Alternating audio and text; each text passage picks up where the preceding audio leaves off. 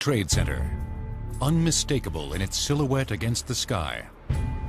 Its twin towers of steel, glass, and concrete reach more than 1,360 feet in the air, dominating the skyline as Manhattan's tallest structures. The pair has come to symbolize both the contemporary spirit and vitality of New York. I believe New York's icon at the moment is the World Trade Center. It's in every major picture around the world as symbolizing New York. I think anyone who studies it on a certain level falls in love with the World Trade Center. No matter what you think about it aesthetically, no matter what you think about it politically or culturally, no matter how you think it looks on the skyline, the fact that human beings have the ingenuity to be able to do this kind of thing is, you know, kind of stunning and affirming in an odd kind of way. Nothing else like this had ever been built before or since. And I think the beauty, the architectural beauty of the World Trade Center is subtle, and it's easy to underestimate. Each tower is 110 stories high, each floor an acre in size. Under each roof, 4 million square feet of space. But the towers are merely the focal point of what is an extraordinary complex of 7 buildings. In all, there are more than 12 million square feet of enclosed space. You have to imagine a small town concentrated vertically rather than spread out over 1,000 acres. It's concentrated on a 16-acre site. 40,000 people work here. Another 2 million visit each year. And although the complex was built to be a center for international trade, the reality is that few businesses here have much to do with foreign trade. Some 325 companies, from stockbrokers to high-tech firms, share this prestigious address with the U.S. Customs House, a Marriott hotel, and Manhattan's largest indoor shopping mall. Subway lines intersect here at the World Trade Center, so people can come in underground, never get wet, never get snowed upon, go to their office, go downstairs, do their shopping, grab lunch, come back to their office, and go home underground, and you never go outside. So it's a city within a city. And supporting the city within a city is an elaborate infrastructure, dependable and vigilant.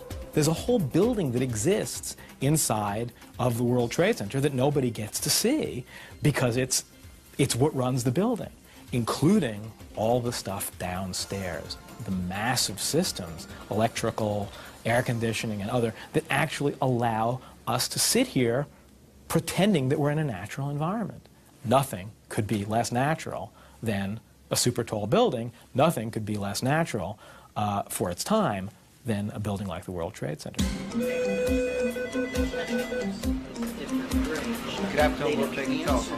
So vast is this city, the World Trade Center has its own police force and what it calls the Operations Control Center, or OCC. The department's sole responsibility is to keep this mini metropolis safe, clean, and functioning. The Operation Control Center of the World Trade Center could be compared to the war room on board a warship. It's manned 24 hours a day, 7 days a week, and they respond to crises. The OCC can be found in the sub-basement in a series of windowless offices. Whatever goes on here at the World Trade Center is typically coordinated through that room. If a tenant has a flood on their floor from an air conditioner overflowing, that's where they call. If the fire department needs a security guard to open up doors, they're the ones that are sending the security people with the right keys to open up the door. More than 30,000 work orders are handled each year. The OCC monitors all emergency water and electrical systems, including the World Trade Center's immense refrigeration unit. I was overwhelmed with the size and scope of the machinery. It was larger than the flight deck of an aircraft carrier. I mean, just huge pipes on a scale which reminds one of Gulliver's Travels, so one feels like a Lilliputian among such huge machinery. 4 basements below the Twin Towers on 2.5 acres of concrete is the heart of the World Trade Center's air conditioning system. It's a system so massive, it can filter and circulate 9 million cubic feet of air per minute. We're roughly 60 feet below grade. We have 7 heat exchangers. They're some of the largest in the world. Each heat exchanger has a capacity of 7,000 tons. The equipment is used to cool both towers, their sister buildings, the shopping concourse, and the subway station. The first subway station to be air-conditioned in the United States. We bring in river water from the Hudson, and it runs through the heat exchangers and cools the water that we use for air conditioning. Engineers of the World Trade Center had considered conventional rooftop cooling towers, but the units would have been so enormous, there was concern that they would mar the appearance of the building. The solution lay nearby. Because the complex sits by the Hudson River, cold water could be pumped directly from the river and used to cool the massive system. Today, large intake pipes provide the refrigeration plant with 90,000 gallons of water per minute. River water is run through the system and then vented back out to the Hudson River. Of course, the Environmental Protection Agency keeps a close watch because they don't want too fierce of a temperature gradient because of the flora and fauna in the river itself. The World Trade Center complex has 71 escalators and 254 elevators that make as many as 450,000 trips a day. The express elevators can travel at speeds of up to 27 feet per second, or 19 miles per hour. The elevators are quite powerful. Each elevator has its own motor and its own motor generator set, generating about 480 horsepower. In case of a power failure, the World Trade Center has 6 emergency generators. This backup system can yield 7,200 kilowatts, enough to satisfy the needs of 4,000 suburban homes. It's just enough to power an elevator bank in each tower, stairway lighting, fire sprinklers, and other emergency essentials. In addition to that, we have now built a large diesel power plant on top of 5 World Trade Center, where we not only can provide emergency power to the facility, but we can provide emergency backup power to all of the tenants' computer needs. Even washing the 600,000 square feet of windows of the Twin Towers requires something out of the ordinary. Something dreamed up by its architect, Minoru Yamasaki, who was afraid of heights and did not want to have workers hanging over the side while washing the building. Automatic window washers were custom designed for each tower. Attached by cable and controlled by an operator, each moves along a rail at the top of the building and down miniature tracks embedded in the exterior columns. The window washing machines are marvelous pieces of machinery. Each one has a set of nylon brushes. 2 brushes, 18.5 inches, exactly how much is windows from 106 all the way down to the 9th floor. And a squeegee, and a 20-gallon tank, which holds a dose of detergent. And these machines go up and down the sides of the buildings, between the columns, cleaning 1 column of windows at a time. I clean with this machine half an hour, 100 windows for half an hour.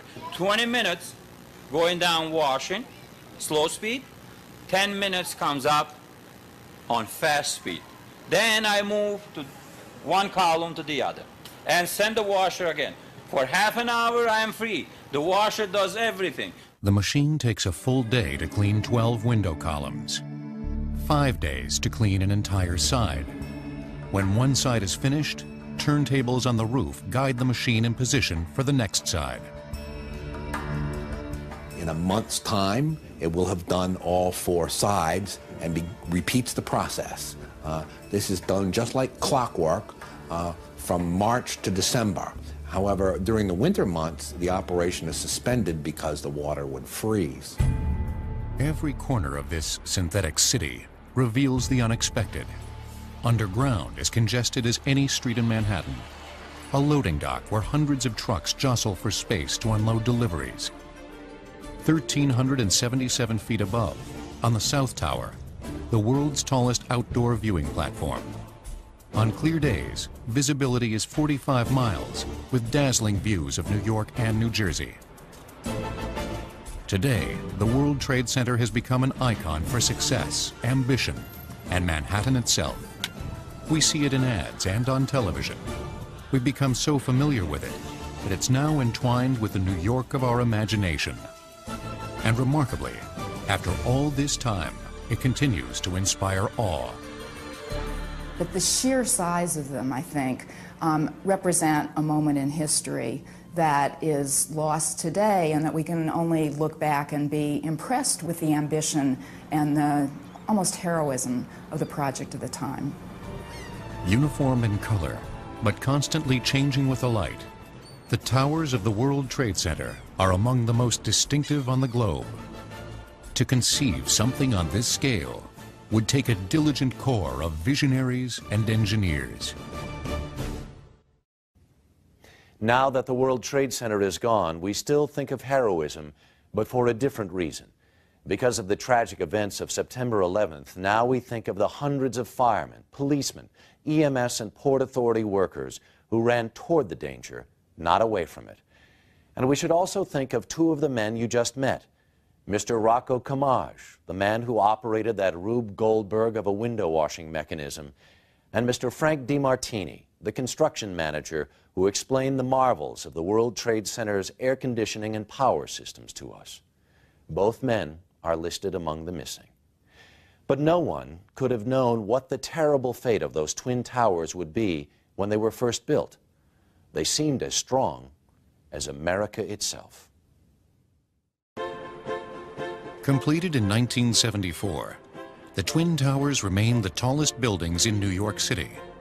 That's a venerable accomplishment, given the city's long history of erecting skyscrapers to rival those that came before. But neither the World Trade Center nor any other tall building would have been possible without two engineering developments. First, the elevator. You can't have a tall office building without the elevator. And the first commercial building that was built with an elevator was the Equitable Life Assurance Company's headquarters on Broadway, built in the late 1860s. The next major advance was the development of the steel skeleton frame, which occurs in 1888 when the Tower Building is built, which was probably the world's first building with a steel skeleton frame. With the steel skeleton and the elevator, the Manhattan skyline began an extraordinary transformation.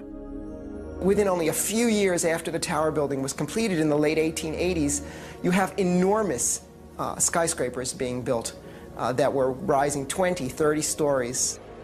These would not have been possible either if the economics hadn't changed, if banking and commerce and trade and the insurance businesses weren't growing. During the first decades of the 20th century, some of New York's most famous skyscrapers were built. In 1903, the Flatiron Fuller Building. In 1909, the Metropolitan Life Tower. And in 1913, the Woolworth Building. The next great growth of skyscrapers occurred in the 1920s. It culminated in 1930 and 31 with buildings like the Chrysler Building and, of course, the Empire State Building, which was the world's tallest building for the 40 years before the World Trade Center. During each one of those cycles, there was a boom in the economy that drove the heights of buildings ever taller. It was during the euphoric boom years immediately following World War II that New York lawmakers conceived the idea of an international or World Trade Center. They expected an increase in global trade and believed New York could be more competitive with other port cities if all businesses related to trade were housed under one roof. The idea came about that there would be a big trade mart based on the ancient fair in Leipzig, which went back to the Middle Ages. There would be a fair, a permanent trade exposition in New York where people from all over the world could come and show their goods.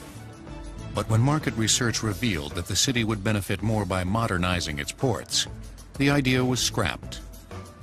It wouldn't resurface again for more than a decade, and only then under the aegis of urban renewal and the influence of one of New York's most famous heirs, David Rockefeller, grandson of Standard Oil founder and billionaire John D. Rockefeller.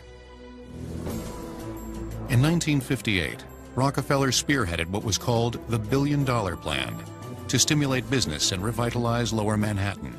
His vision was to spend $1 billion of private and public monies to create a kind of gleaming futuropolis. The core of this thing is going to be this great public purpose, a World Trade Center that will secure the future of New York City's port forever. So they said, well, here's all this stuff we can demolish over on the east side. This, by the way, is where the South Street Seaport is today. All the preserved buildings are today. But at that point, it was considered fair game. Like, they're 19th century buildings, knock them down. It should also be pointed out that David Rockefeller's brother was Nelson Rockefeller, who was the governor of New York. So this is very helpful in pushing the project through. In fact, some people have said that the Twin Towers should be renamed David and Nelson. To fund and build the new project, David Rockefeller and his supporters turned to the Port Authority, an agency chartered in 1921 by the states of New York and New Jersey to build and operate any terminal or transportation facility within a 25-mile radius of the Statue of Liberty. The Port Authority is a hybrid creature, partly a government agency and partly operating as a private business. No one else had quite the same combination of deep pockets and financial resources, the right of eminent domain, and the technical engineering skills to launch a big project. The other great power that the Port Authority has stems from the nature of public authorities in general. If you want to build a project that costs $1 billion, you simply sell bonds to do that, and then you charge rents or tolls or something like that to pay those bonds off. The self-supporting agency built, owned, and operated several megastructures, such as the Lincoln Tunnel and the George Washington Bridge. By the early 1960s, the World Trade Center project was added to its portfolio under the auspices of Port Authority Director Austin J. Tobin. There was a kind of professionalism that the Port Authority was known for in its engineering and its planning and its whole way of carrying things out, which was really impeccable. Really impeccable. And Tobin was the guy who did that, and he was the central point of control. He was the Sun King. It was decided, okay, it's going to be a large project, it's going to be done by the Port Authority, it's going to be concerned with world trade. So far, so good. The original plan was to put it on the east side of Lower Manhattan. Bear in mind that the Port Authority is a bi-state agency. So understandably, the governor of New Jersey was concerned. He said, well, you're building this World Trade Center for New York. What are you going to do for us? The Port Authority agreed to take over New Jersey's bankrupt Hudson and Manhattan Commuter Railroad, now known as PATH for Port Authority Trans-Hudson. The railroad had been running since 1908 and was in dire need of a facelift. Its terminus was on the west side of Lower Manhattan. Once this deal was in place, that New Jersey was getting the PATH, New York was getting the Trade Center, gradually it hit everyone. Why not put it on the west side, and then you could do two projects at once? It was a brilliant breakthrough, and the governor of New Jersey said, at least we can see the damn thing. The World Trade Center project was moved from the east side to the middle of a neighborhood known as Radio Row. This was the center of the radio industry, where I remember going down there as a child with my father to buy radio tubes. It was a sort of a bazaar of retailers, mostly involving consumer electronics of some kind. And this was where the first TVs were sold off the shelves in the United States. I mean, this was the consumer appliance mecca. Radio Row merchants protested, but their shops would vanish by way of the wrecking ball as plans to build the biggest complex in Lower Manhattan geared up. Ultimately, they didn't have much of an argument when you compared what, in the minds of the various judges who heard the cases, was the public good. Well, I mean, you're just a business. You can go and you can move someplace else. But this is Lower Manhattan, and the financial district has to expand. I mean, look, you guys got to get out of the way. The merchants were bought out. Planners decided the World Trade Center site would occupy 16 acres, but it was not yet known who would design it. When Yama received the letter, we looked at the letter, and Yama kind of called us together and said, You know, it just shows how careful you've got to be when you write a letter of invitation like this, because here's a project that obviously has a misplaced decimal point. It's got too many zeros. Who would be asking our firm to do a project of $250 million? But we prevailed upon Yama to follow through, make a call. It was the call that changed his life. Out of a field of more than a dozen prominent architects, Austin Tobin and the Port Authority chose Minoru Yamasaki and his firm out of Michigan to design one of the most important buildings in the world. The year was 1962. Yamasaki was a rather strange choice as an architect because he had never built anything on this scale before, and most of his previous buildings had been rather precious boxes, buildings that were detailed and ornamented in a way that you wouldn't expect to relate to the size of the World Trade Center. He was also famously a strange pick because he had fear of heights. What impressed the Port Authority was Yamasaki's grasp of engineering and his character. He was a self-made man, rising from a hardscrabble childhood in Seattle to acclaim as an award-winning architect. They saw someone who was similar in some ways to them and to their values. This was not an architectural prima donna. Yamasaki and his team went to work studying and designing over 100 different schemes and models. There were times when something would just simply go wrong. Yama would look at it and would see the flaws in it quickly and very compassionately say, let's try a little something else. Yamasaki finally settled on a two-tower development between 80 and 90 stories tall. Its plaza was evocative of the Piazza San Marco in Venice. Light poured into interior public areas, and windows were designed shoulder width to give people a sense of security, no matter how high the floor. But the Port Authority wanted to make one important change. Given the square footage demands of the World Trade Center project, the Public Relations Department began to say, well, why not make it the tallest building in the world? He was very, very nervous about that because of the cost of pushing those extra floors in. He was fearful that the economics of the project would dictate to stripping away some of the things at the ground level for the planting in the plaza, the flowers in the plaza, the sculpture in the plaza. And even in the lobbies, the amount of marble that's in the lobbies, the stainless steel doors, all of these things that he was so fond of. The budget was increased. Little, if anything, would be scaled back. And the famous 1,250-foot Empire State Building, the tallest building in the world since 1931, was about to be eclipsed by the new 1,360-foot towers of the World Trade Center.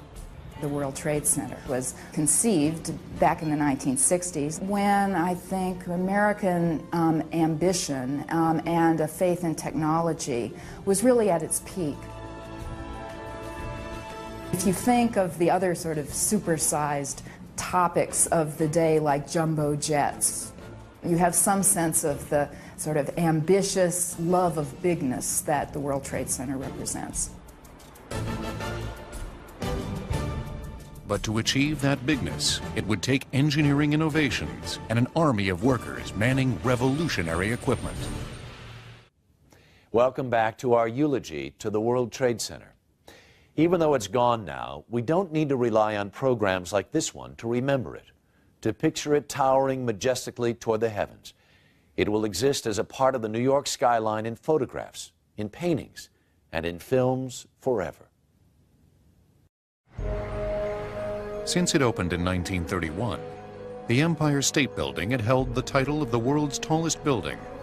Now, over 35 years later, the formidable task presented to engineers and architects was how to build a structure 100 feet taller than the Empire State Building, and do it twice. This massive undertaking presented a number of unique and complex challenges. First, there was the matter of the building site itself. A major problem in the construction of the World Trade Center was the fact that it was going to be built in Lower Manhattan in an area which was fundamentally fill. You have to think about the geology of the area. Lower Manhattan represents the confluence of two large rivers and the ocean. Since the 1600s, the waterfront had been extended by over 700 feet by landfill operations. It had been filled with dirt, rubble, old piers, and wharves. To reach bedrock, engineers would have to dig down 65 feet and at the same time not disturb the foundations of the surrounding buildings. If you start to dig a hole, what happens is that if you only go down 3 feet, your hole fills up with water. They needed to dig not just a 3-foot hole, but a very, very large hole. It would have been the equivalent of pumping out the entire Hudson River. Not only that, even if you were able to pump all the water out, which is virtually impossible, the surrounding buildings would have collapsed. The first obstacle, then, was how to control and remove the water while laying the foundation of the enormous structures. They had to come up with extremely unique and wonderful engineering techniques to actually pour that foundation while all this water was pressing in on the foundation structure itself. The solution came from engineer Ray Monty, who would utilize the slurry trench method. It had been used for subway construction in Europe and in Canada, and now would be used for the first time in the United States. For this project, excavating machines would dig a 3-foot-wide trench down to bedrock. As dirt and rock were removed, they would be replaced by the slurry. The slurry is a mixture of water and bentonite, a type of expansive gray clay that has a swelling tendency and would plug any holes along the side as excavators dug deeper. The trench was dug in 22-foot segments. Then, the workers lowered into each slurry-filled segment a pre-assembled 7-story high steel cage of reinforcing rods, weighing 65 tons. The cage provided a framework for the concrete wall that was to come. The concrete would be poured in at the top of the trench through a pipe that resembled an elephant's trunk. The concrete was heavier than the clay, so it sank to the bottom, and the clay rose up and was reclaimed and used for the next section of trenching. All in all, construction workers had to make 152 of those 22-foot trench segments to enclose an area 2 blocks wide and 4 blocks long. It was like building a bathtub, only it's a bathtub in reverse. The purpose of this bathtub, 800 feet long, 200 feet wide, 70 feet deep, was not to contain water, but to keep water out. And the bathtub, you could have swum, Moby Dick could have done laps in the bathtub because it was that big. A unique method and used extensively now. In fact, a number of people from other cities come to look at how the Trade Center was built, for example, in Denver, and are using the same method. The site posed another major challenge. The tunnels containing the PATH commuter rail lines lay underground within the excavation area. Over 130,000 passengers traveled daily on these lines. They had to dig around these extremely ancient cast iron tunnels for the Hudson Tubes, what is now the PATH, Port Authority Trans-Hudson commuter line. And these were really, really old, fragile, literally tubes in which these trains ran. And to do the foundation work required almost microsurgery to excavate all around these and support them while they were doing all the foundation work and then raising the building over it. The fragile tubes were supported in protective cradles 40 feet in diameter while excavation continued around them. We had to protect them over about 4 years while we were building from scratch to completion. All the time, kept them running, never created inconvenience for the passengers. Once excavation was complete, there was the burden of moving the excavated landfill.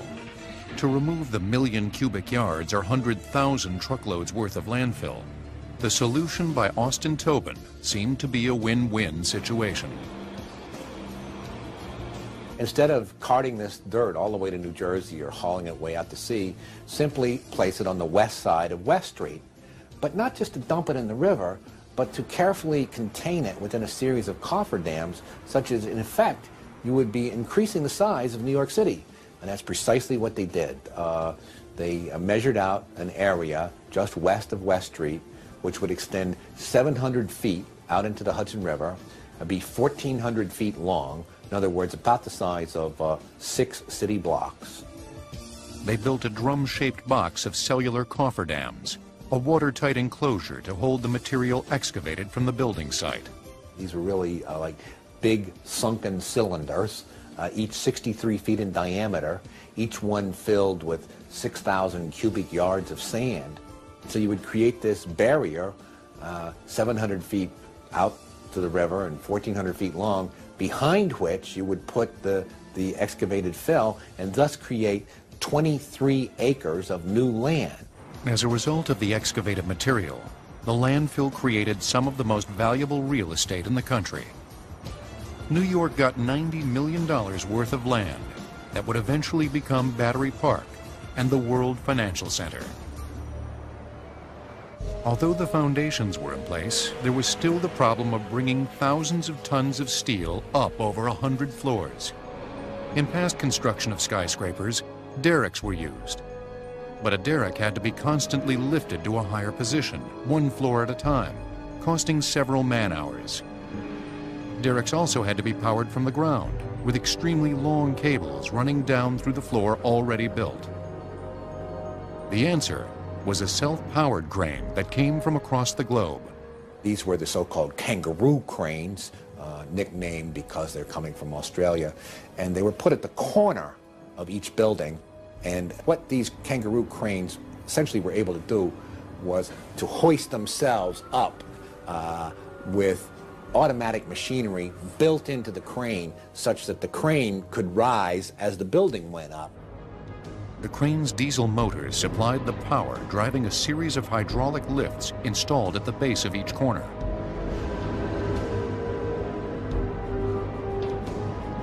And an interesting problem at the very end is how do you get the kangaroo crane down? And the way that was done is they had to be disassembled and brought down by elevator. The cranes would raise a structure unlike any in the world.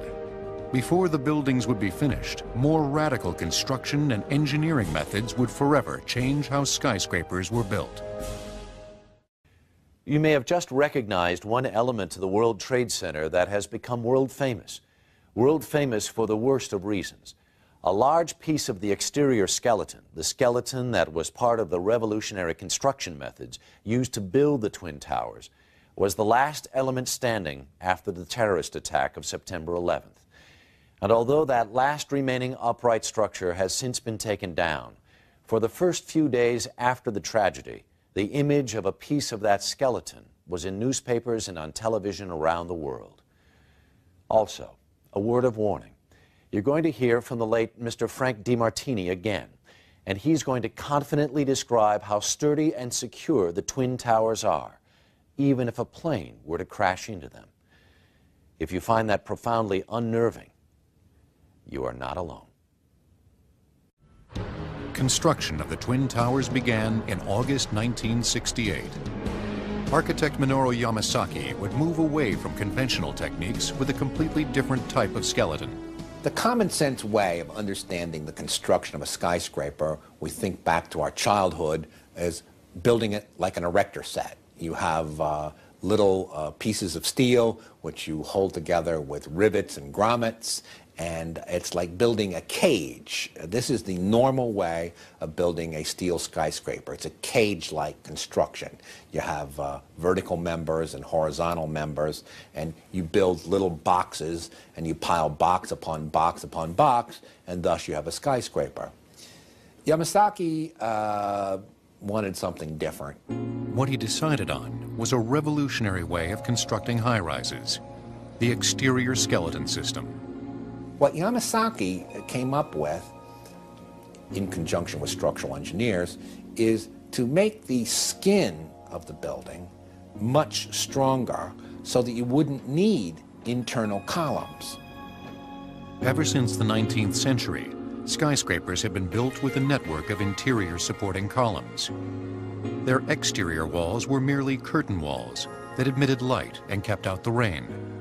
But in the World Trade Center, its tough exterior walls would carry the vertical loads and have the strength to resist the enormous force of lateral winds as well. High-strength steel that had not been available before made this possible. A good analogy, I think, to explain it is the World Trade Center towers are like stalks of celery. The rigidity comes from the outside, not from the inside. And this also accounts for their unique appearance. The building was designed to have a fully loaded 707 crash into it. That was the largest plane at the time. I believe that the building probably could sustain multiple impacts of jetliners because this structure is like the mosquito netting on your screen door, this intense grid, and the jet plane is just a pencil puncturing that screen netting. It really does nothing to the screen netting. To achieve this kind of strength, engineers conducted two comprehensive tests. The first was a boundary layer wind tunnel test. Scale models of the World Trade Center, along with a large section of the city, were put into a wind tunnel. Planners spent hours doing mathematical stress calculations of various wind effects on the building. With the World Trade Center was the first time that for a high-rise building that comprehensive boundary layer wind tunnel studies had been performed. And previous to this, people had studied the effect of wind for aeronautical projects, for use in cars, designing cars, but for buildings it had not been used.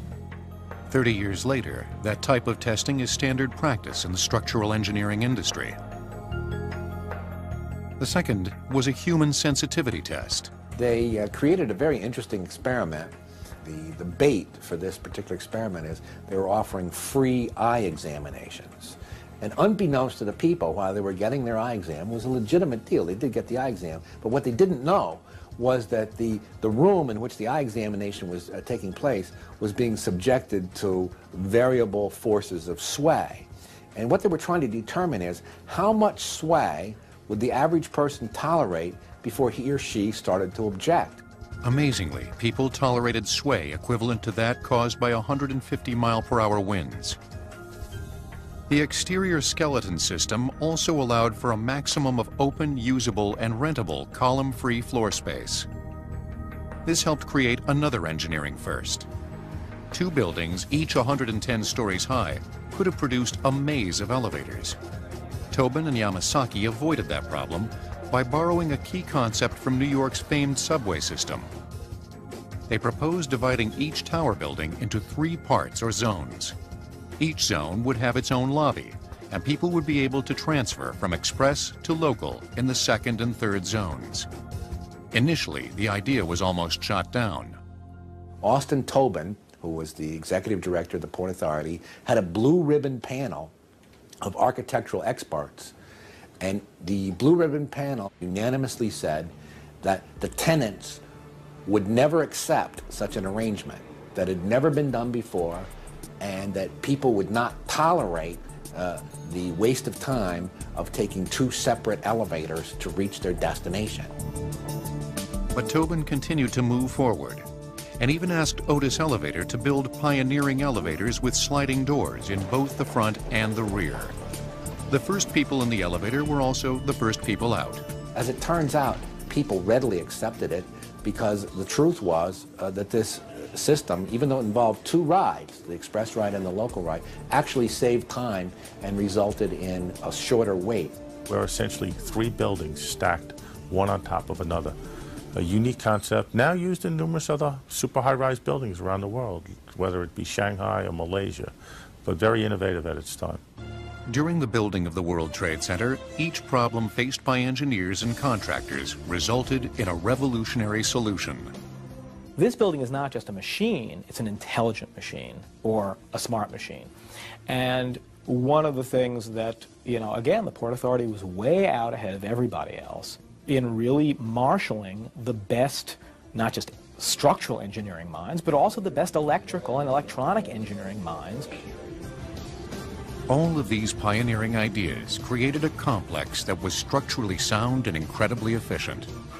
Its strength and its very existence would be most severely tested not by high winds or a jet airplane, but by an unforeseen and appalling act. That terrorist act took place in 1993, an explosion that killed 6 people but left the Twin Towers of the World Trade Center essentially intact. What no one could foresee was the terrorist attack of September 11th. It destroyed both buildings entirely and killed thousands of innocent people. One of those innocent people was Mr. Frank DiMartini. Both he and his wife were in his office when the first plane hit.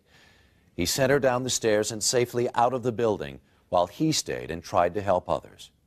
Mr. DiMartini is also the gentleman from whom you just heard, who correctly yet eerily pointed out that the World Trade Center could withstand a blow from a 707 jetliner.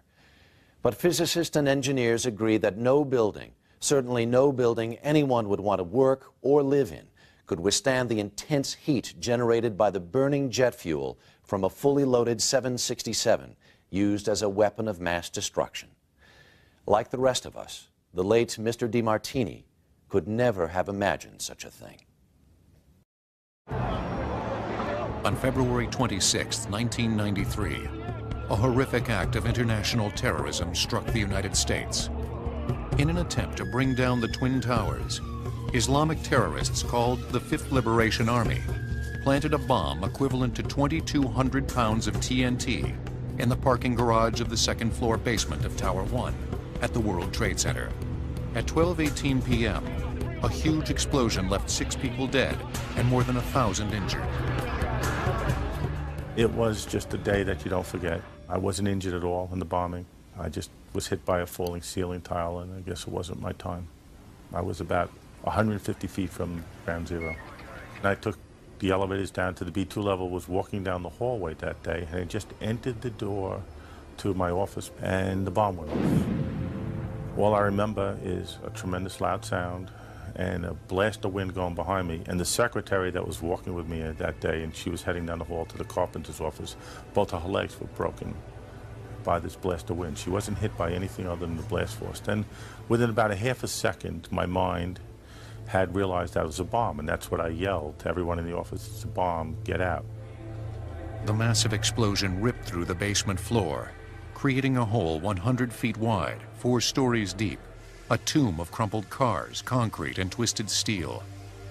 However, the apocalyptic devastation hoped for by the terrorists did not come to pass. There was much damage caused by the explosion, but it was all in the surrounding area and very little inside of the footprint of the building, despite the fact that the bomb was placed immediately adjacent to it. Fortunately, the World Trade Center had been constructed to withstand hurricane winds of up to 150 miles per hour. The energy impact from those winds far exceeds the impact from the bombing. While the bomb was similar to the one that completely destroyed the Murrah building in Oklahoma City, the steel vertical columns of the World Trade Center did not flinch.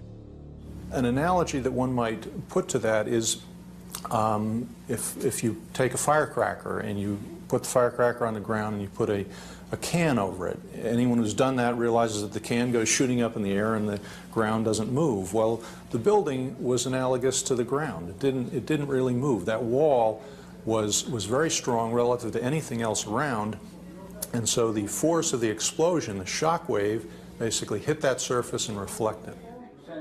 All that it caused was a crack in one of the support columns that you could stick a dollar bill through on one side. The other 3 sides of the column remained intact, and the loads just transferred to all the other structural steel in the complex. What concerned engineers most was the bathtub-like 7-story basement of the Trade Center complex that keeps out the waters of New York Harbor. The horizontal basement floors that formed the lateral support for the bathtubs had been destroyed. The loss of the basement floors meant that the support of the bathtub walls was in question. The entire wind load is carried to these columns. New York's weather forecast presented an even greater sense of urgency. There was concern, particularly since there was a windstorm predicted for the following week, that some of these columns might in fact get some additional load due to the windstorm and would buckle.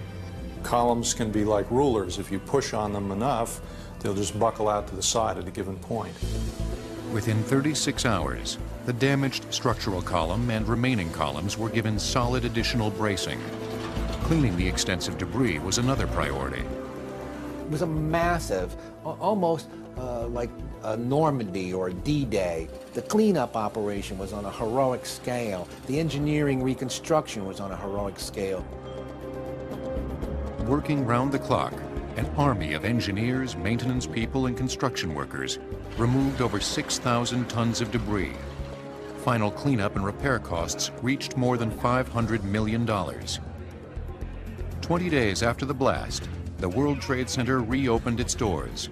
The first tenant to move back into his office was New York Governor Mario Cuomo. It's clean, it's comfortable, don't worry about it. New emergency communications were installed at key locations, and increased security for truck deliveries and pickups were implemented. Tenants and visitors conducting business at the World Trade Center now wear electronic identification badges, and access to the basement parking lots is restricted to tenants only.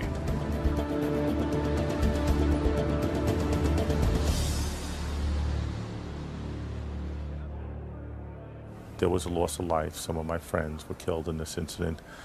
But it shows the tremendous resiliency and strength of these two towers, that such a significant event resulted in what was amazingly not that much property damage, and what could have been a real tragedy, only 6 people were killed here, rather than the tens of thousands that the terrorists wanted to kill. It was a symbolic act more than a murderous act.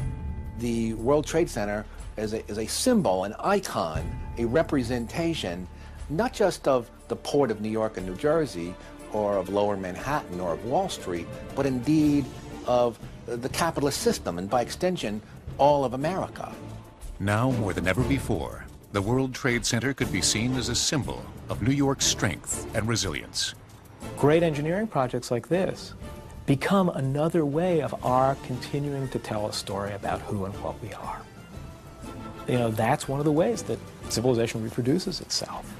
And sometimes we have to write these things out real big and then look at all the small stuff that goes into them, floor by floor by floor. Of course, the World Trade Center is gone now, reduced to a massive pile of rubble. The bombing of 1993 dwarfed by the horror of September 11th, 2001, when 2 hijacked passenger jets were turned into terrorist weapons and flown head-on into the Twin Towers. It is yet to be decided what will go there in its place. Some are suggesting a similar structure, a new symbol, this time of perseverance and perhaps defiance. Others are talking about a memorial to the thousands of innocent civilians who died on that day. But whatever is put in its place, there will always be a World Trade Center towering in the memory of every American. I'm Harry Smith. Thanks for watching.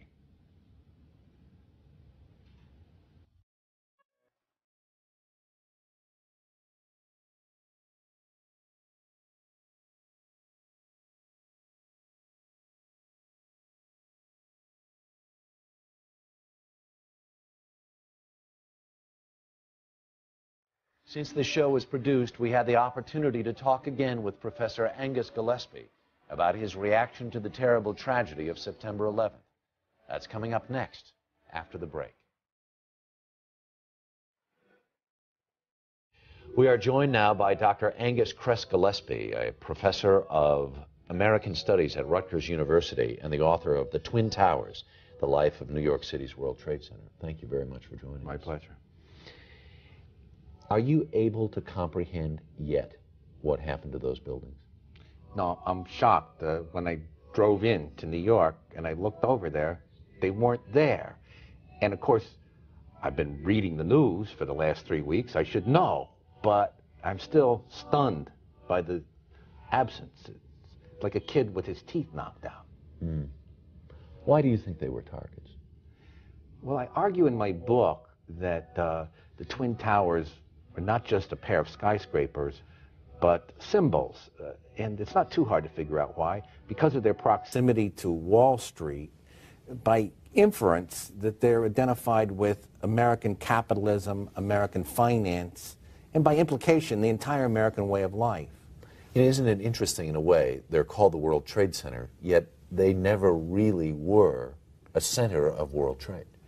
It was the intention originally of the Port Authority to make it a center of world trade, and they made a good faith effort initially to recruit importers, exporters, freight forwarders, customs house brokers, steamship companies.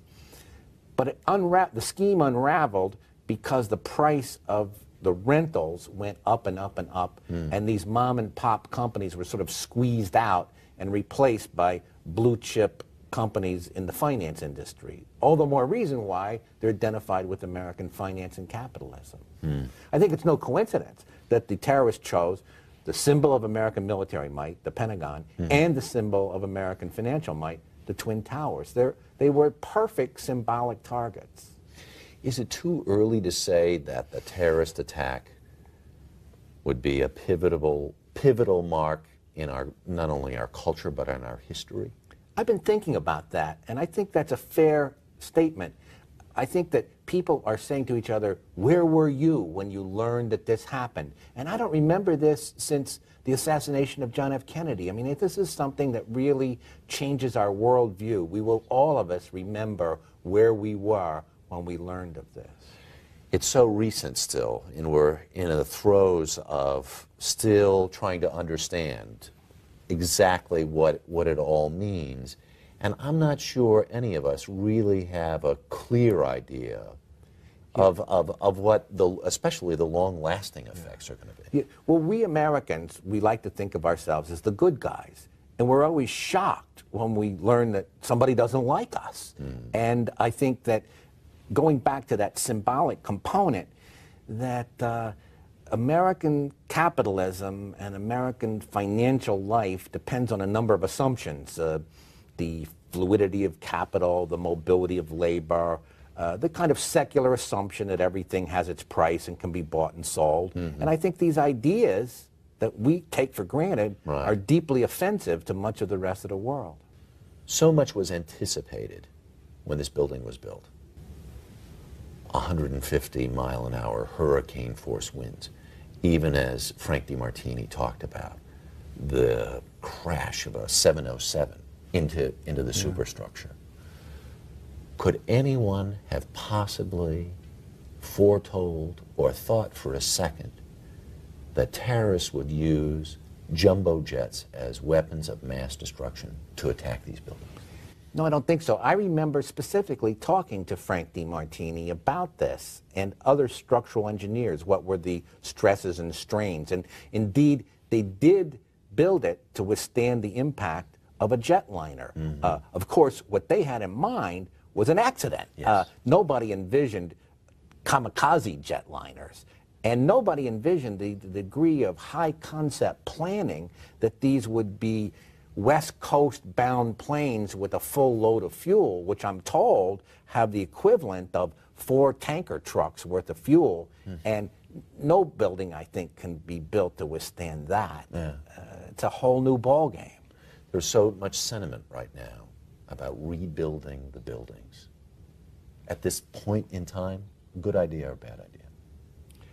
Emotionally, I would love to see them rebuilt exactly as they were, tit for tat. Intellectually, I'm skeptical. There's a lot of good reasons not to do it. Dr. Gillespie, thanks for joining us. My pleasure. Good evening. Completed in 1974, the Twin Towers remain the tallest buildings in New York City. That's a venerable accomplishment, given the city's long history of erecting skyscrapers to rival those that came before. But neither the World Trade Center nor any other tall building would have been possible without 2 engineering developments. First, the elevator. You can't have a tall office building without the elevator. And the first commercial building that was built with an elevator was the Equitable Life Assurance Company's headquarters on Broadway, built in the late 1860s. The next major advance was the development of the steel skeleton frame, which occurs in 1888 when the Tower building is built, which was probably the world's first building with a steel skeleton frame. With the steel skeleton and the elevator, the Manhattan skyline began an extraordinary transformation. Within only a few years after the Tower building was completed in the late 1880s, you have enormous skyscrapers being built that were rising 20, 30 stories. These would not have been possible either if the economics hadn't changed, if banking and commerce and trade and the insurance businesses weren't growing. During the first decades of the 20th century, some of New York's most famous skyscrapers were built. In 1903, the Flatiron Fuller Building. In 1909, the Metropolitan Life Tower, and in 1913, the Woolworth Building. The next great growth of skyscrapers occurred in the 1920s. It culminated in 1930 and 31 with buildings like the Chrysler Building and, of course, the Empire State Building, which was the world's tallest building for the 40 years before the World Trade Center. During each one of those cycles, there was a boom in the economy that drove the heights of buildings ever taller. It was during the euphoric boom years immediately following World War II that New York lawmakers conceived the idea of an international or World Trade Center.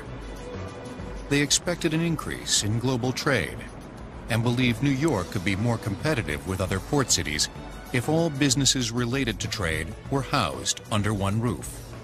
The idea came about that there would be a big trade mart based on the ancient fair in Leipzig, which went back to the Middle Ages. There would be a fair, a permanent trade exposition in New York where people from all over the world could come and show their goods.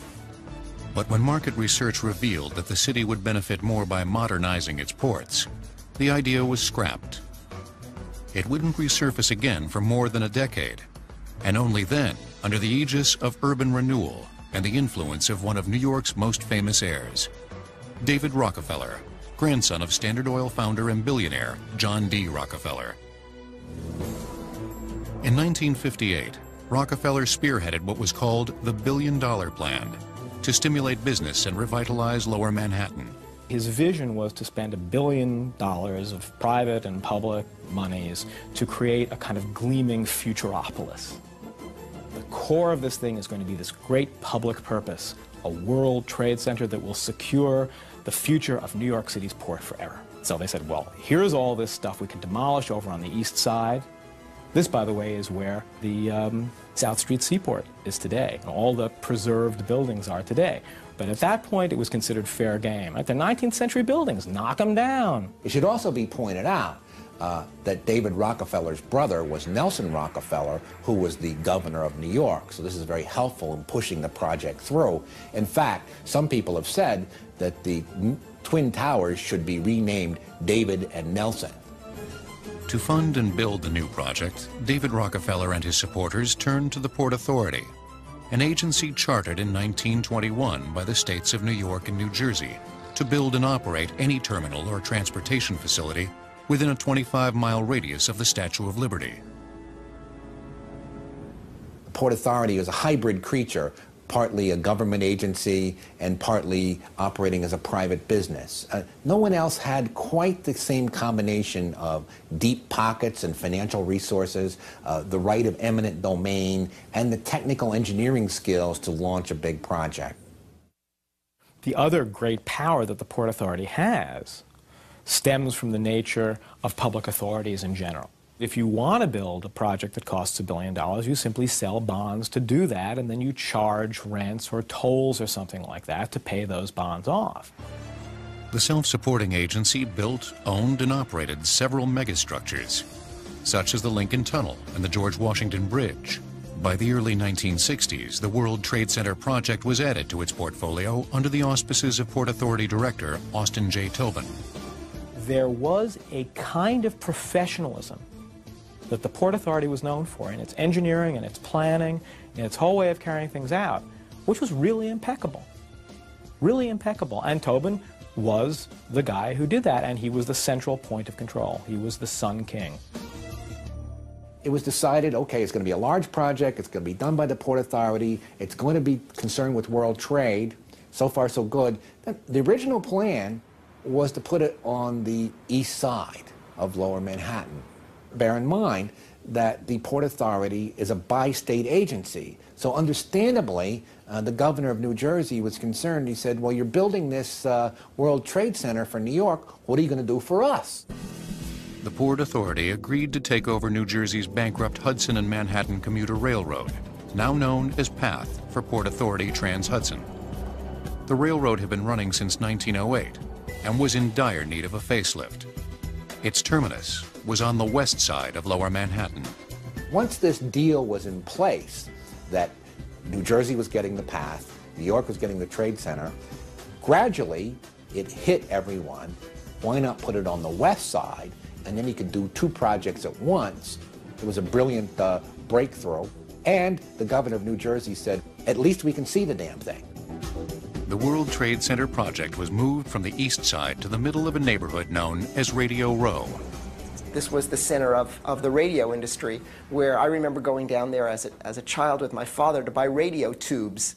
It was a sort of a bazaar of retailers, mostly involving consumer electronics of some kind. And this was where the first TVs were sold off the shelves in the United States. I mean, this was the consumer appliance mecca. Radio Row merchants protested, but their shops would vanish by way of the wrecking ball as plans to build the biggest complex in Lower Manhattan geared up. Ultimately, they didn't have much of an argument when you compared what, in the minds of the various judges who heard the cases, was the public good. Well, I mean, you're just a business. You can go and you can move someplace else. But this is Lower Manhattan, and the financial district has to expand. I mean, look, you guys got to get out of the way. The merchants were bought out. Planners decided the World Trade Center site would occupy 16 acres, but it was not yet known who would design it. When Yama received the letter, we looked at the letter, and Yama kind of called us together and said, you know, it just shows how careful you got to be when you write a letter of invitation like this, because here's a project that obviously has a misplaced decimal point. It's got too many zeros. Who would be asking our firm to do a project of $250 million? But we prevailed upon Yama to follow through, make a call. It was the call that changed his life. Out of a field of more than a dozen prominent architects, Austin Tobin and the Port Authority chose Minoru Yamasaki and his firm out of Michigan to design one of the most important buildings in the world. The year was 1962. Yamasaki was a rather strange choice as an architect because he had never built anything on this scale before, and most of his previous buildings had been rather precious boxes, buildings that were detailed and ornamented in a way that you wouldn't expect to relate to the size of the World Trade Center. He was also famously a strange pick because he had fear of heights. What impressed the Port Authority was Yamasaki's grasp of engineering and his character. He was a self-made man, rising from a hard-scrabble childhood in Seattle to acclaim as an award-winning architect. They saw someone who was similar in some ways to them and to their values. This was not an architectural prima donna.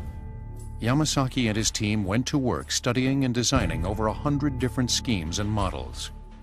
There were times when something would just simply go wrong. Yama would look at it and would see the flaws in it quickly and very compassionately say, let's try a little something else. Yamasaki finally settled on a two-tower development between 80 and 90 stories tall. Its plaza was evocative of the Piazza San Marco in Venice. Light poured into interior public areas, and windows were designed shoulder width to give people a sense of security, no matter how high the floor. But the Port Authority wanted to make one important change. Given the square footage demands of the World Trade Center project, the Public Relations Department began to say, well, why not make it the tallest building in the world? He was very, very nervous about that because of the cost of pushing those extra floors in. He was fearful that the economics of the project would dictate to stripping away some of the things at the ground level for the planting in the plaza, the flowers in the plaza, the sculpture in the plaza. And even in the lobbies, the amount of marble that's in the lobbies, the stainless steel doors, all of these things that he was so fond of. The budget was increased. Little, if anything, would be scaled back. And the famous 1,250-foot Empire State Building, the tallest building in the world since 1931, was about to be eclipsed by the new 1,360-foot towers of the World Trade Center. The World Trade Center was conceived back in the 1960s when I think American ambition and a faith in technology was really at its peak. If you think of the other sort of supersized topics of the day like jumbo jets, You have some sense of the sort of ambitious love of bigness that the World Trade Center represents. But to achieve that bigness, it would take engineering innovations and an army of workers manning revolutionary equipment. Since it opened in 1931, the Empire State Building had held the title of the world's tallest building. Now, over 35 years later, the formidable task presented to engineers and architects was how to build a structure 100 feet taller than the Empire State Building, and do it twice. This massive undertaking presented a number of unique and complex challenges. First, there was the matter of the building site itself. A major problem in the construction of the World Trade Center was the fact that it was going to be built in Lower Manhattan in an area which was fundamentally fill. You have to think about the geology of the area. Lower Manhattan represents the confluence of two large rivers and the ocean. Since the 1600s, the waterfront had been extended by over 700 feet by landfill operations. It had been filled with dirt, rubble, old piers, and wharves. To reach bedrock, engineers would have to dig down 65 feet and at the same time not disturb the foundations of the surrounding buildings. If you start to dig a hole, what happens is that if you only go down 3 feet, your hole fills up with water. They needed to dig not just a 3-foot hole, but a very, very large hole. It would have been the equivalent of pumping out the entire Hudson River. Not only that, even if you were able to pump all the water out, which is virtually impossible, the surrounding buildings would have collapsed. The first obstacle, then, was how to control and remove the water while laying the foundation of the enormous structures. They had to come up with extremely unique and wonderful engineering techniques to actually pour that foundation while all this water was pressing in on the foundation structure itself. The solution came from engineer Ray Monty, who would utilize the slurry trench method. It had been used for subway construction in Europe and in Canada, and now would be used for the first time in the United States. For this project, excavating machines would dig a 3-foot wide trench down to bedrock. As dirt and rock were removed, they would be replaced by the slurry. The slurry is a mixture of water and bentonite, a type of expansive gray clay that has a swelling tendency and would plug any holes along the side as excavators dug deeper. The trench was dug in 22-foot segments. Then, the workers lowered into each slurry-filled segment a pre-assembled 7-story high steel cage of reinforcing rods, weighing 65 tons. The cage provided a framework for the concrete wall that was to come. The concrete would be poured in at the top of the trench through a pipe that resembled an elephant's trunk. The concrete was heavier than the clay, so it sank to the bottom, and the clay rose up and was reclaimed and used for the next section of trenching. All in all, construction workers had to make 152 of those 22-foot trench segments to enclose an area 2 blocks wide and 4 blocks long. It was like building a bathtub, only it's a bathtub in reverse. The purpose of this bathtub, 800 feet long, 200 feet wide, 70 feet deep, was not to contain water, but to keep water out. And the bathtub, you could have swum, Moby Dick could have done laps in the bathtub because it was that big. A unique method and used extensively now. In fact, a number of people from other cities come to look at how the Trade Center was built, for example, in Denver, and are using the same method. The site posed another major challenge. The tunnels containing the PATH commuter rail lines lay underground within the excavation area. Over 130,000 passengers traveled daily on these lines. They had to dig around these extremely ancient cast iron tunnels for the Hudson Tubes, what is now the PATH, Port Authority Trans-Hudson commuter line. And these were really, really old, fragile, literally tubes in which these trains ran. And to do the foundation work required almost microsurgery to excavate all around these and support them while they were doing all the foundation work and then raising the building over it. The fragile tubes were supported in protective cradles 40 feet in diameter while excavation continued around them. We had to protect them over about 4 years while we were building from scratch to completion. All the time, kept them running, never created inconvenience for the passengers.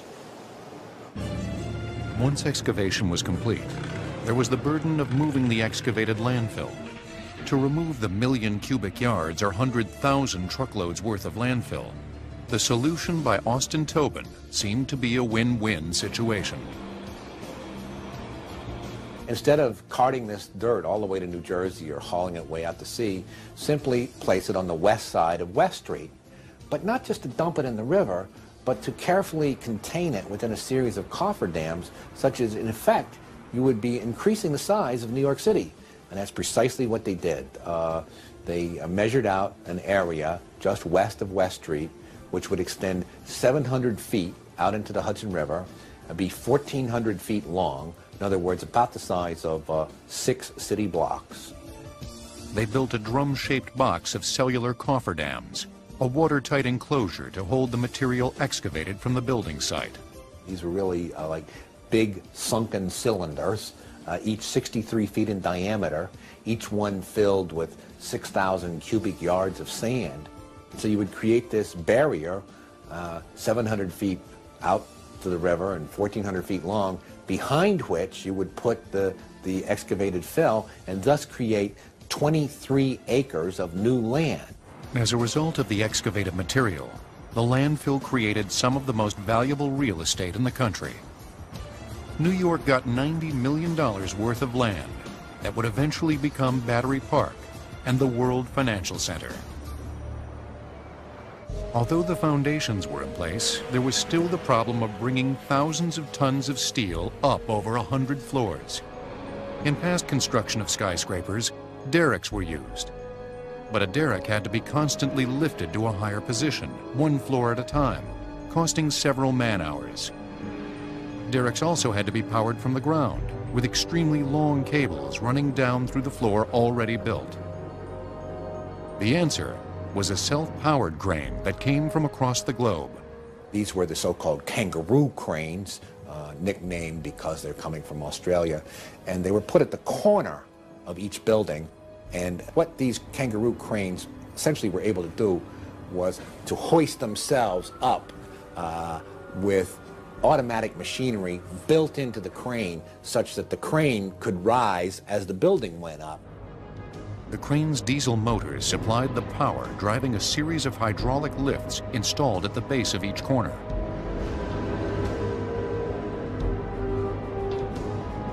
And an interesting problem at the very end is how do you get the kangaroo crane down? And the way that was done is they had to be disassembled and brought down by elevator.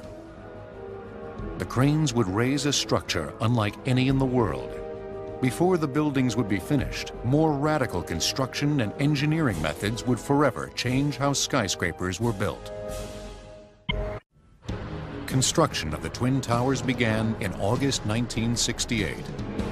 Architect Minoru Yamasaki would move away from conventional techniques with a completely different type of skeleton. The common sense way of understanding the construction of a skyscraper, we think back to our childhood, is building it like an erector set. You have little pieces of steel which you hold together with rivets and grommets, and it's like building a cage. This is the normal way of building a steel skyscraper. It's a cage-like construction. You have vertical members and horizontal members, and you build little boxes, and you pile box upon box upon box, and thus you have a skyscraper. Yamasaki wanted something different. What he decided on was a revolutionary way of constructing high-rises, the exterior skeleton system. What Yamasaki came up with, in conjunction with structural engineers, is to make the skin of the building much stronger so that you wouldn't need internal columns. Ever since the 19th century, skyscrapers have been built with a network of interior supporting columns. Their exterior walls were merely curtain walls that admitted light and kept out the rain. But in the World Trade Center, its tough exterior walls would carry the vertical loads and have the strength to resist the enormous force of lateral winds as well. High-strength steel that had not been available before made this possible. A good analogy, I think, to explain it is the World Trade Center towers are like stalks of celery. The rigidity comes from the outside, not from the inside. And this also accounts for their unique appearance. The building was designed to have a fully loaded 707 crash into it. That was the largest plane at the time. I believe that the building probably could sustain multiple impacts of jetliners because this structure is like the mosquito netting on your screen door, this intense grid, and the jet plane is just a pencil puncturing that screen netting. It really does nothing to the screen netting. To achieve this kind of strength, engineers conducted two comprehensive tests. The first was a boundary layer wind tunnel test. Scale models of the World Trade Center, along with a large section of the city, were put into a wind tunnel. Planners spent hours doing mathematical stress calculations of various wind effects on the building. With the World Trade Center was the first time that for a high-rise building that comprehensive boundary layer wind tunnel studies had been performed. And previous to this, people had studied the effect of wind for aeronautical projects, for use in cars, designing cars, but for buildings that had not been used. 30 years later, that type of testing is standard practice in the structural engineering industry. The second was a human sensitivity test. They created a very interesting experiment. The bait for this particular experiment is they were offering free eye examinations. And unbeknownst to the people, while they were getting their eye exam, it was a legitimate deal. They did get the eye exam. But what they didn't know was that the room in which the eye examination was taking place was being subjected to variable forces of sway. And what they were trying to determine is how much sway would the average person tolerate before he or she started to object. Amazingly, people tolerated sway equivalent to that caused by 150-mile-per-hour winds. The exterior skeleton system also allowed for a maximum of open, usable, and rentable column-free floor space. This helped create another engineering first. Two buildings, each 110 stories high, could have produced a maze of elevators. Tobin and Yamasaki avoided that problem by borrowing a key concept from New York's famed subway system. They proposed dividing each tower building into 3 parts or zones. Each zone would have its own lobby, and people would be able to transfer from express to local in the second and third zones. Initially, the idea was almost shot down. Austin Tobin, who was the executive director of the Port Authority, had a blue ribbon panel of architectural experts, and the blue ribbon panel unanimously said that the tenants would never accept such an arrangement, that had never been done before, and that people would not tolerate the waste of time of taking 2 separate elevators to reach their destination. But Tobin continued to move forward, and even asked Otis Elevator to build pioneering elevators with sliding doors in both the front and the rear. The first people in the elevator were also the first people out. As it turns out, people readily accepted it because the truth was that this system, even though it involved 2 rides, the express ride and the local ride, actually saved time and resulted in a shorter wait. We're essentially 3 buildings stacked one on top of another. A unique concept now used in numerous other super high-rise buildings around the world, whether it be Shanghai or Malaysia, but very innovative at its time. During the building of the World Trade Center, each problem faced by engineers and contractors resulted in a revolutionary solution. This building is not just a machine, it's an intelligent machine or a smart machine. And one of the things that, again, the Port Authority was way out ahead of everybody else in really marshaling the best, not just structural engineering minds, but also the best electrical and electronic engineering minds. All of these pioneering ideas created a complex that was structurally sound and incredibly efficient. Its strength and its very existence would be most severely tested not by high winds or a jet airplane, but by an unforeseen and appalling act.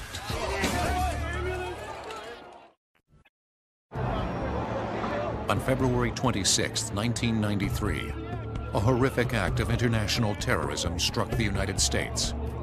In an attempt to bring down the Twin Towers, Islamic terrorists called the Fifth Liberation Army planted a bomb equivalent to 2,200 pounds of TNT in the parking garage of the second-floor basement of Tower 1 at the World Trade Center. At 12:18 p.m., a huge explosion left 6 people dead and more than 1,000 injured. It was just a day that you don't forget. I wasn't injured at all in the bombing. I just was hit by a falling ceiling tile, and I guess it wasn't my time. I was about 150 feet from ground zero. And I took the elevators down to the B2 level, was walking down the hallway that day, and I just entered the door to my office, and the bomb went off. All I remember is a tremendous loud sound and a blast of wind going behind me, and the secretary that was walking with me that day, and she was heading down the hall to the carpenter's office, both of her legs were broken by this blast of wind. She wasn't hit by anything other than the blast force. Then, within about a half a second, my mind had realized that it was a bomb, and that's what I yelled to everyone in the office: "It's a bomb, get out." The massive explosion ripped through the basement floor, creating a hole 100 feet wide, 4 stories deep, a tomb of crumpled cars, concrete, and twisted steel. However, the apocalyptic devastation hoped for by the terrorists did not come to pass. There was much damage caused by the explosion, but it was all in the surrounding area and very little inside of the footprint of the building, despite the fact that the bomb was placed immediately adjacent to it. Fortunately, the World Trade Center had been constructed to withstand hurricane winds of up to 150 miles per hour. The energy impact from those winds far exceeds the impact from the bombing. While the bomb was similar to the one that completely destroyed the Murrah building in Oklahoma City, the steel vertical columns of the World Trade Center did not flinch.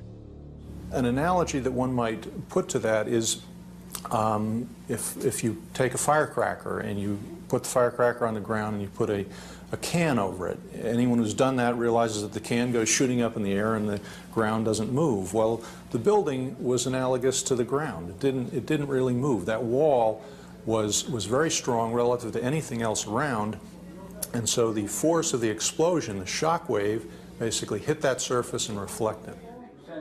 All that it caused was a crack in one of the support columns that you could stick a dollar bill through on one side. The other 3 sides of the column remained intact, and the loads just transferred to all the other structural steel in the complex. What concerned engineers most was the bathtub-like 7-story basement of the Trade Center complex that keeps out the waters of New York Harbor. The horizontal basement floors that formed the lateral support for the bathtubs had been destroyed. The loss of the basement floors meant that the support of the bathtub walls was in question. The entire wind load is carried to these columns. New York's weather forecast presented an even greater sense of urgency. There was concern, particularly since there was a windstorm predicted for the following week, that some of these columns might in fact get some additional load to the windstorm and would buckle. Columns can be like rulers. If you push on them enough, they'll just buckle out to the side at a given point. Within 36 hours, the damaged structural column and remaining columns were given solid additional bracing. Cleaning the extensive debris was another priority. It was a massive, almost like a Normandy or D-Day. The cleanup operation was on a heroic scale. The engineering reconstruction was on a heroic scale. Working round the clock, an army of engineers, maintenance people, and construction workers removed over 6,000 tons of debris. Final cleanup and repair costs reached more than $500 million. 20 days after the blast, the World Trade Center reopened its doors. The first tenant to move back into his office was New York Governor Mario Cuomo. It's clean, it's comfortable, don't worry about it. New emergency communications were installed at key locations, and increased security for truck deliveries and pickups were implemented. Tenants and visitors conducting business at the World Trade Center now wear electronic identification badges. and access to the basement parking lots is restricted to tenants only.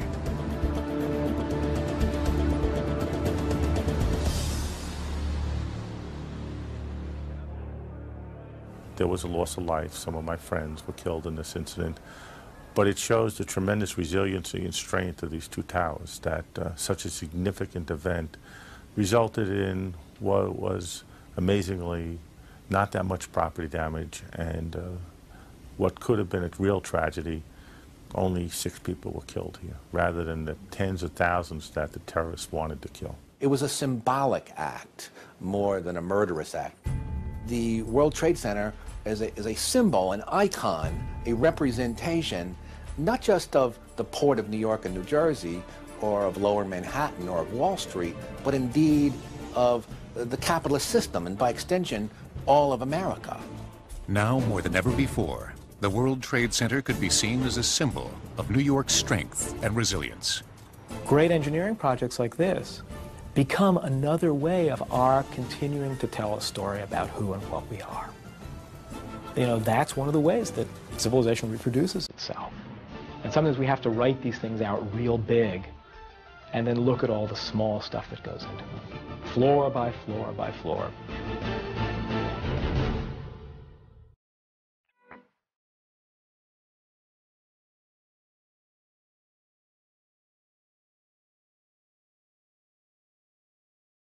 Since the show was produced, we had the opportunity to talk again with Professor Angus Gillespie about his reaction to the terrible tragedy of September 11th. That's coming up next, after the break.